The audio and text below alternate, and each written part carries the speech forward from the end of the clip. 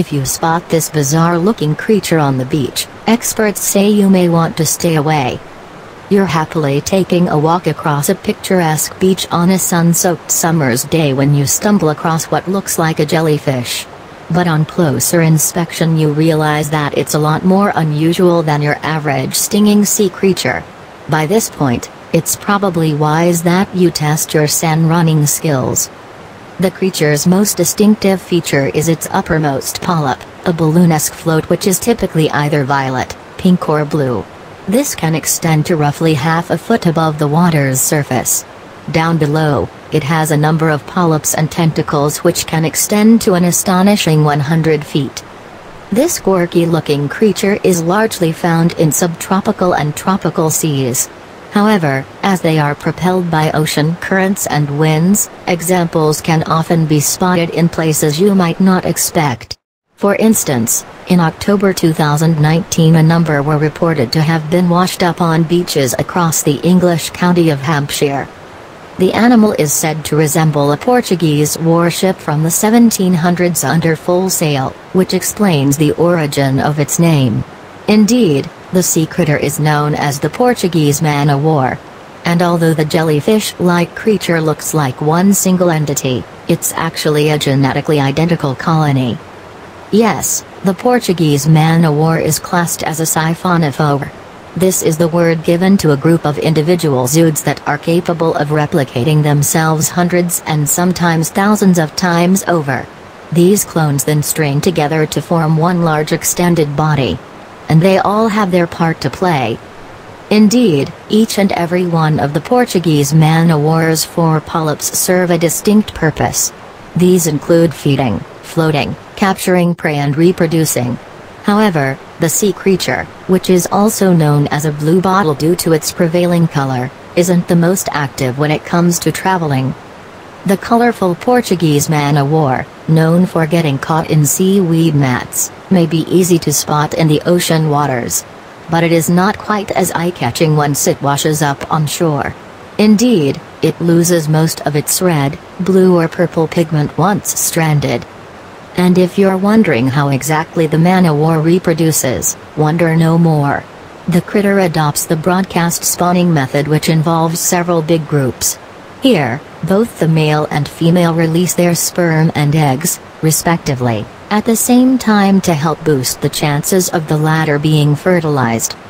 The Portuguese man-o'-war might not be as well known as these sea critters. But it can cause just as many problems. Indeed, its tentacles, capable of extending up to 165 feet, are normally reserved for paralyzing their small fish prey. However, they can also be used to sting any human that happens to be in the wrong place at the wrong time. So what exactly happens if you're unlucky enough to be stung by one of these weird-looking creatures? Well, the man-o'-war's tentacles will leave your skin with an extended crimson temporary scar which can last for several hours. You should also expect swelling in the affected area and to feel a burning pain. Minnesota health organization Fairview also advises on how you can treat any man-o'-war injury in the immediate aftermath. Firstly, you should use salt water to rinse the affected area. If you happen to have any type of concentrated vinegar solution to hand, then you can also apply it to the wound. This solution will help to both make the stingers inactive and stop any more toxins from being released. You should then try and get rid of the tentacles with a gloved hand before bathing the area for another 20 minutes in salt water. And, of course, if the reaction is more severe, then you should seek medical assistance immediately. Fairview also gives out tips to help further treat the man-o'-war sting when you get home. Once any tentacles have been removed, victims should place an ice pack over the affected area for at least 20 minutes. This step should be repeated every couple of hours over the first day. Over the next few days, this ice pack procedure should be followed 3 to 4 times every day.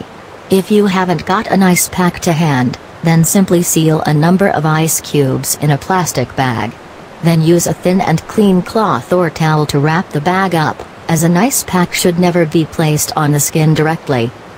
Fairview also advises on how you can reduce the risk of getting stung by a Portuguese man-o'-war in the first place.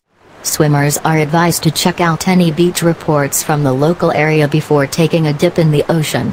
If the creatures do happen to be present, then you should refrain from going into the water. And just like the more common jellyfish, even if the creature happens to have died, it can still produce a dangerous sting. But how exactly do Portuguese man-o-wars deliver such a dangerous sting? Well, their tentacles contain microscopic capsules called nematocysts. And these are filled with coiled tubes that can unleash a deadly and paralyzing venom on crustaceans and small fish and cause a whole lot of pain for humans, too. Thankfully no one died during one of the most numerically large incidents involving the creatures in recent times. But it still left an astonishing number of people needing treatment from nearby lifeguards patrolling the beaches of Hollywood, Florida on a single day in 2018. Indeed, the South Florida Sun-Sentinel newspaper reported that 204 individuals, mainly tourists, were stung. Two people who know all about how painful the man-o-war sting can be are Blue Planet 2 cameraman Andrea Cassini and Rafa Herrero. The pair covered themselves from head to toe in Vaseline for protection while filming the critters for the TV documentary for 3 months in the Canary Islands. But they were still stung on the free hand they needed to operate the camera.